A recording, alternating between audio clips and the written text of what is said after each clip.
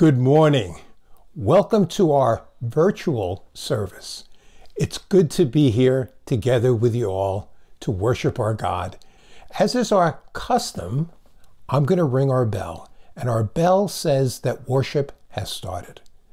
Now, before we go into the time of worship, what I want you to do is I want you to take all your worries, all your anger, all your cares, everything, put it behind you, set it aside, forget about it. Forget about it for about the next 30 minutes, because we don't want anything interfering with our worship of God.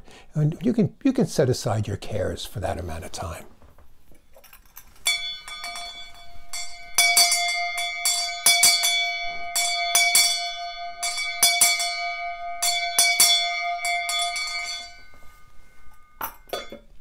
Well, now that worship has started, I'd like to do another thing to stop any separation from God. I'd like to lead us in a time of confession, because we know that sin separates us from God. We don't want anything separating us from God during this time. So I'm going to lead us, and I'll even leave a time of silence that you can do any kind of business that you need to do with God. Let's bow our heads and close our eyes, and let's pray. Father, it is good to be here. Father, thanks for being here. Jesus, thanks for being here. Spirit, thanks for being here. It is good to be here. Father, you know that sometimes we do what you don't want us to do, and sometimes we do things that offend you. Father, sometimes we lust after something we shouldn't lust after. Sometimes we're not kind to one another. Sometimes we get angry. Sometimes we gossip. God, you know all things. Please, please, God, forgive us for those things that we do that offend you. And Father, in the quiet of this time, we're going to confess any sins we need to confess to you.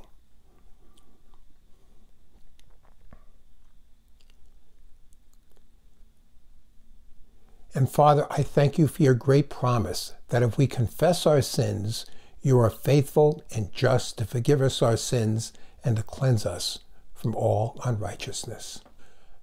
It's good to be forgiven. Well, now we are going to recite John 1:1 and 2 together. John 1, verses 1 to 2. In the beginning was the Word, and the Word was with God, and the Word was God. He was in the beginning with God. And now Linda's going to lead us in our first song. Hallelujah, what a Savior.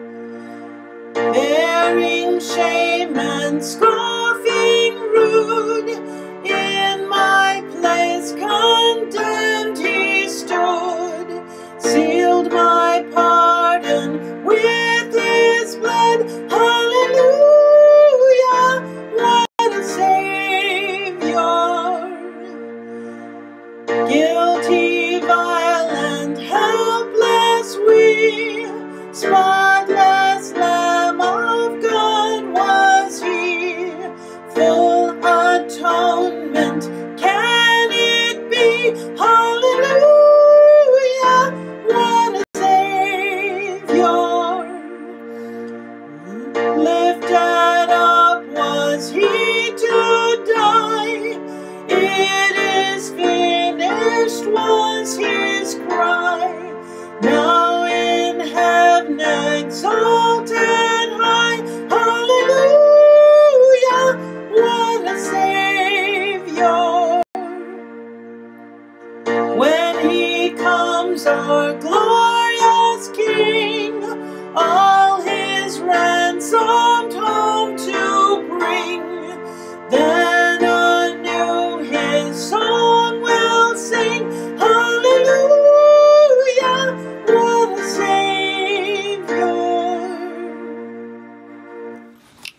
now please join me as we sing, There is a Redeemer.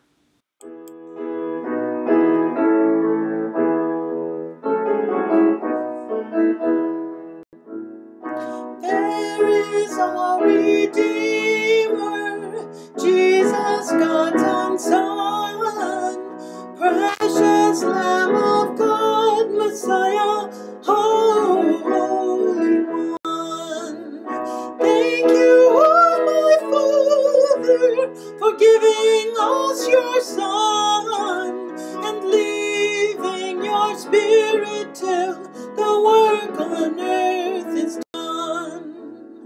Jesus, my Redeemer, name above all names, precious Lamb of God, Messiah, hope for sinners slain.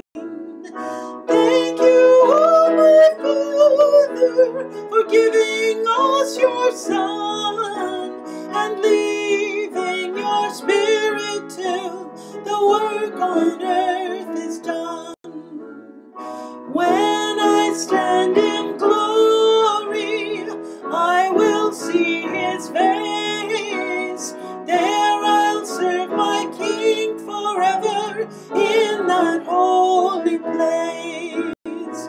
Thank you, oh my Father, for giving us your Son and leaving your Spirit till the work on earth is done. Now it's time for us to go to prayer. Well, we've already done our confession, and the next thing we like to do is some praise. And we're going to praise God for who he is. And first we're going to praise God because he's great. God, I praise you because you're great. And we're going to praise God because he is creator. God, we praise you because you're creator. And we're going to praise God because he's everywhere. God, we praise you because you're everywhere. You're here and you're where the people are. You are everywhere. It's an amazing thing.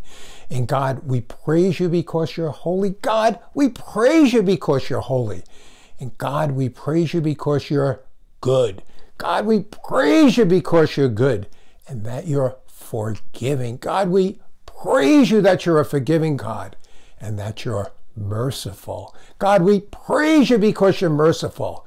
And we could go on all day just thinking about God and who he is. And I encourage you to do that at some point today, even maybe in bed tonight when you can't sleep. And now we want to spend some time thanking God. We've done confession, we've done some praising. Now we want to take some time thanking God. And God, today I want to thank you for family. God, we thank you for family and for friends. God, we thank you for friends, and we thank you for Jesus. God, we thank you for Jesus. Where would we be without Jesus? And we thank you for food. God, we thank you for food.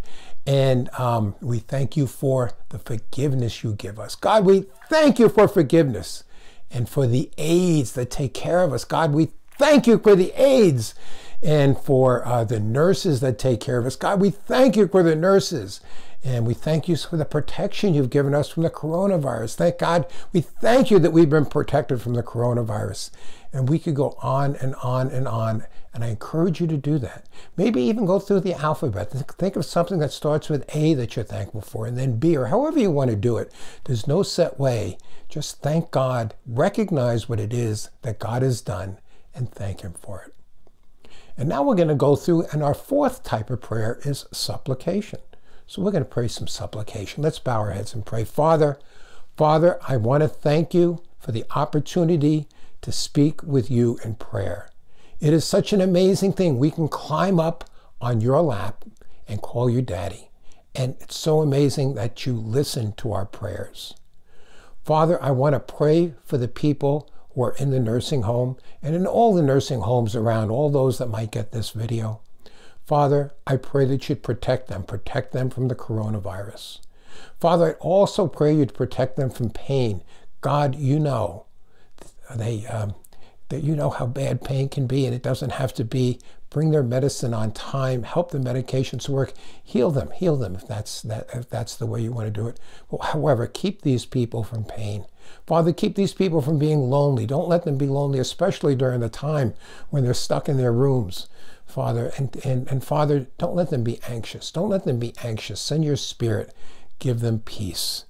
And Father, I pray for every person who hears this prayer that you'd show them just how much you love them in some special way this week. And I pray these things in Jesus' name. Amen. So I want to ask you a question. Do you believe in extraterrestrial life? Do you believe that there's life on other planets? Say, well, there's not life on the moon, but what about maybe life on Mars? Or do you believe in life on, maybe there's a planet going around Alpha Centauri, the nearest star? Or maybe one of those billions of stars has a planet around it that has life on it. Maybe even that life is sentient like us, I don't know. Some alien, or maybe they don't look like us, I don't know. Do you believe in that? Well, you know, the truth is I don't, but I really, really enjoy watching science fiction shows that talk about jetting around the galaxy and meeting alien lives. And Linda and I watch all kinds of science fiction all the time. Remember E.T.? And we love that show, E.T. And we watch a show right now called Star Trek: The Next Generation with Jean-Luc Picard. And they go around the galaxies and they have super warp drive and they have adventures with all these goofy looking aliens. And every episode, there's some earth-shaking, world-shaking, universe-shaking thing. And they always come right up to the deadline and they solve the problem, either using technology or something. But anyway, it's kind of fun to think about. It's kind of fun to think about. I want you to hold that thought. Now, over today and next Sunday and the Sunday after that, maybe the following Sunday after that, I am going to talk to you about outrageous things that Jesus said. And Jesus did. He said some outrageous things. And today I'm going to talk about where Jesus is from and how old Jesus is and what he claimed about that. But I'm going to start with what the Apostle John said about Jesus. Now, the Apostle John wrote the book of John, and he starts the book of John with a summary of who he believes Jesus is. And I want to read that to you because it's an amazing thing. John says this, talking about who Jesus is. John says, "In the beginning was the Word." Everybody knows the Word is Jesus. In the beginning was the Word. What does that mean? In the beginning of what? Well, in the beginning of time. In the beginning, when God created energy, when God created matter, there was Jesus. And he goes on. He said, "And the Word Jesus was with God, and the Word Jesus was God. He was with God in the beginning." That's outrageous. What can we learn from this? Well, where was God? God was in heaven. John is saying Jesus was in heaven with God at the beginning of time. He also says that he was with God and was God, and that gets into the Trinity. We're not going to talk about so much about the Trinity today. We're going to talk about that another time. But I want to get to the point that John believed that in the beginning of all time, before he was born, in the beginning of all time, Jesus was with God in heaven. So where do you think John got such an idea? You think he made that up? You think he made up all this stuff? No. He got that idea from things that Jesus said to him. See, John followed Jesus for 3 years, and he knew everything Jesus had said and everything Jesus had done. And John wrote this down based on what Jesus said. So now, let's look and see what Jesus said about himself. First, John 8:58. Jesus says this. He says, "Truly, truly, I say to you, before Abraham was born, I am." Truly, truly, I say, before Abraham was born, I am. Now, Abraham lived 2,000 years before Jesus. So what's Jesus saying? He's saying, truly, truly, I say to you, over 2,000 years ago, I existed. What is he saying? He's saying pretty clearly to me that I existed before I was born. Or Jesus said that he existed before he was born. He's also claiming to be God, because when he uses the word I am is the word that describes God. And he clearly claimed to be God. But for us today, I'm interested in the fact that he claimed to exist before he was born. Let's see what else Jesus said. John 6:38. Jesus said, I have come down from heaven. Oh, that's pretty clear. Jesus says, I have come down from heaven. Where was Jesus before he was born? He was in heaven. He says the same thing in John 6:51. He says, I'm the living bread that came down out of heaven. He said, I was in heaven before I was born. And in talking to the Jewish leaders, he was all the time arguing with the Jewish leaders, wasn't he? But anyway, he has this to say to the Jewish leaders, John 8:23. He said, you are from below, I am from above, heaven. You are of this world, I am not of this world. Oh, that's pretty clear. Jesus says, I am not of this world. He's claiming to be an alien, it seems to me. It seems to me that he's claiming to be an alien. And he wasn't of this world, was he? If he was from heaven, he was not of this world. He was from heaven. John 12:46 says, I have come as a light into the world. He says, I had a purpose. I came into this world. I left heaven, where I was before, and I came purposefully into this world. I did it of my own accord. John 16:28. This was the night before Jesus was crucified. He was talking to his disciples, and he said this.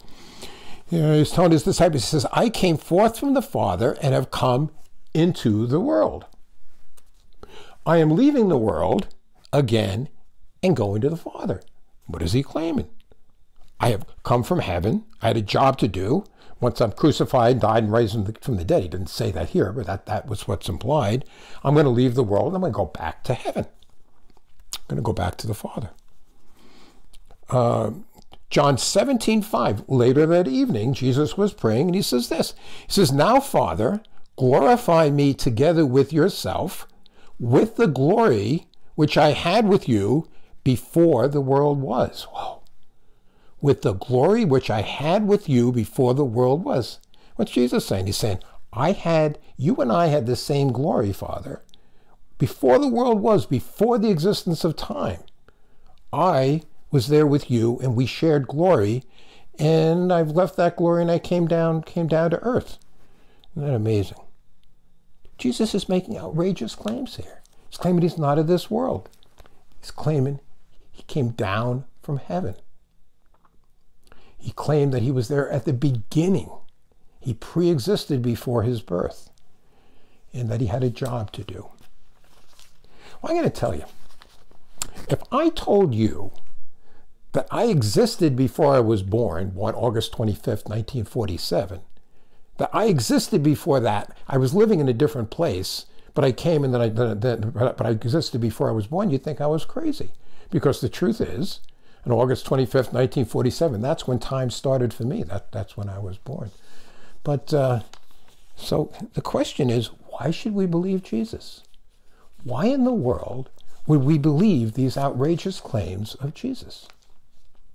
Well, I'm going to give you 3 reasons why I think you can believe that what Jesus says is true. The first of those reasons is the miracles Jesus did. And think about all the miracles. He changed the water into wine. He walked on water. He calmed the sea, healed all those people. You know, I was thinking about one particular miracle.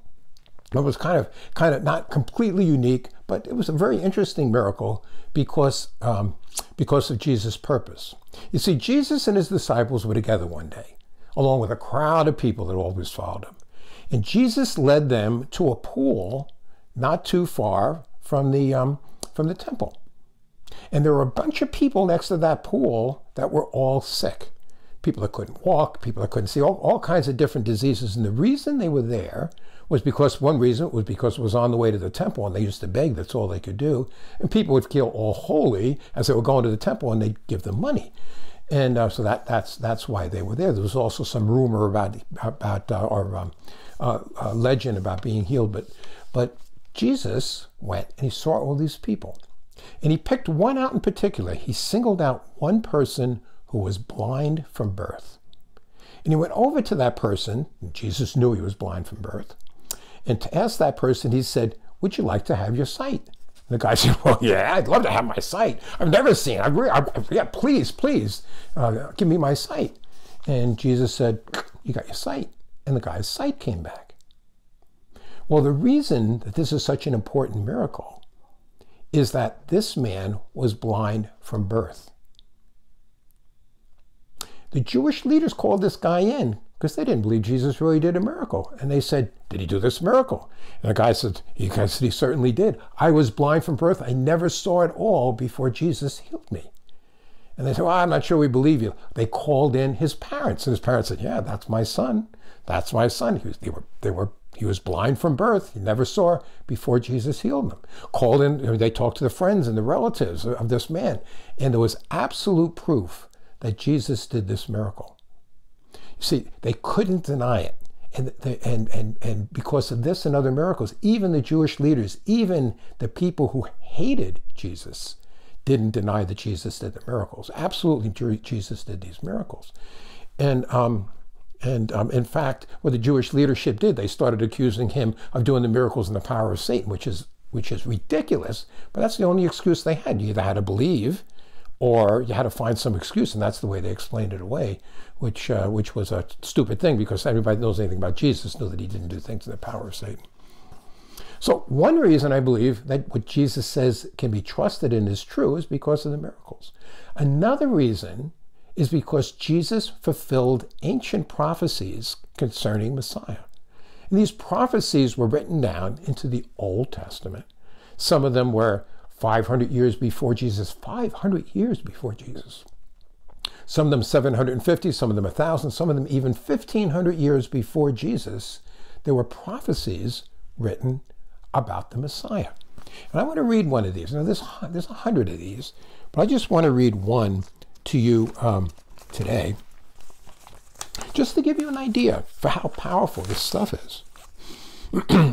Isaiah 35, 5-6 says this: "Then the eyes of the blind will be opened, and the ears of the deaf will be unstopped. Then the lame will leap like a deer, and the tongue of the mute will shout for joy." Well, who's that talking about? Talking about Jesus.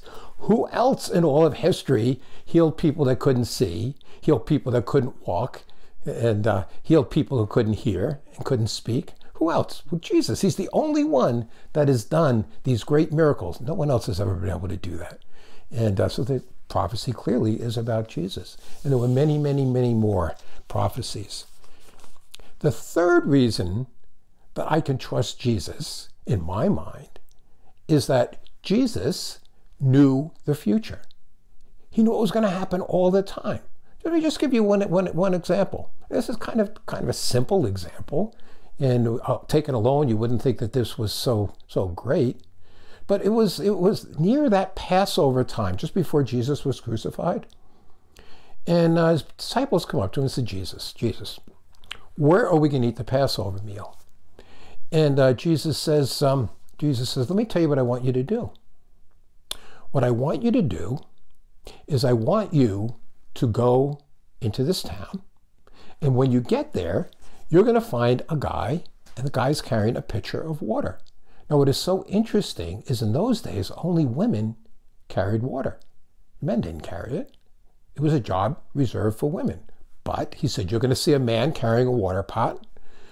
You follow that man into a house, Jesus said. When you get in the house, tell him that Jesus needs the room, and he's going to tell you, okay, you can have the room. And that's exactly what happened. The disciples went into the town. They looked around, found a guy who was carrying a water pot, followed him to a house. He went into the house. They went in and they said, the master wants to celebrate Passover. And he says, yep, I got it all prepared upstairs. And Jesus knew exactly what was going to happen. And so three reasons why I believe Jesus. One, the miracles. Two, all the prophecies written about Jesus. And third, that Jesus himself so it could tell details about what was going to happen. So when I trust Jesus, when he said he came from heaven to do a job and went back to heaven, had the glory that he had God's glory at the beginning of time, he was there. I believe him. I believe him. You know, Jesus said some other outrageous things. And one of the things he said, if you believe in me, you'll live forever. Jesus says, if you believe in me, after you die, I myself, Jesus, will come and take you to heaven, give you a resurrected body, and you're going to be there forever with me and with the Father. That's Jesus' great promise, the great promise of Christianity. And I believe that that's true because of the miracles, because of the prophecy, both Jesus predicted prophecy and the prophecy predicted about Jesus. You know, I don't know where you are with God and with his son Jesus. My question is, do you believe? Do you believe? Remember the famous verse? It says, for God so loved the world that he sent out of heaven, Jesus came out of heaven, that God sent his only begotten Son, that whoever believes in him shall not perish but have eternal life. And I'm going to pray, and I'm going to ask you to declare your belief, and I'd like you to repeat after me. Let's bow our heads. Father, say after me, Father, I believe in you, and I believe in your Son, Jesus. I believe he came down from heaven and was born of that virgin and taught and went to the cross to die, to pay the penalty for my sins. I'm sorry for the bad things that I've done. Forgive me based on what Jesus did. Come into my heart, Jesus. I want to go to heaven. I want to be where you are forever. In Jesus' name, amen. And now Linda's going to lead us in the final song.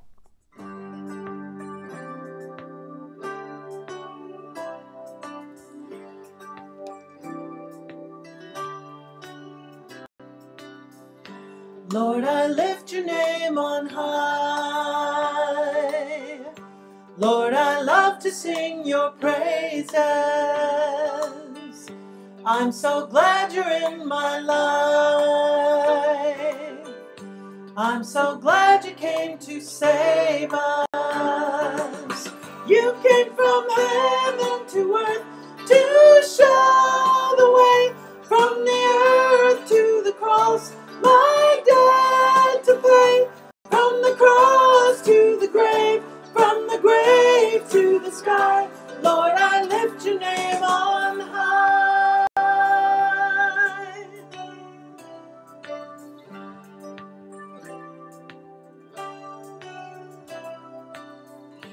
Lord, I lift your name on high. Lord, I love to sing your praises. I'm so glad you're in my life. I'm so glad you came to save us. You came from heaven to earth to show the way, from the earth to the cross, my debt to pay. From the cross to the grave, from the grave to the sky, Lord, I lift your name on high.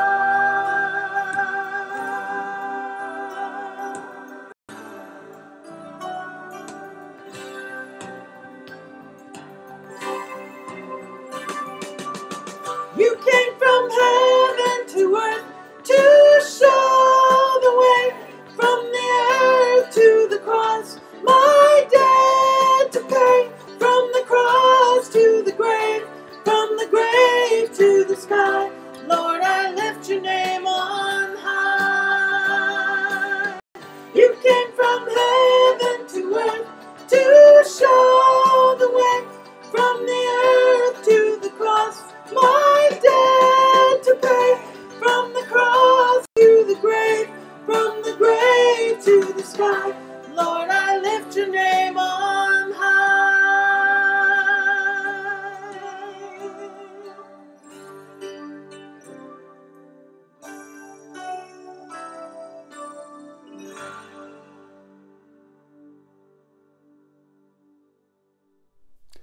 I want to thank you for worshiping with us today.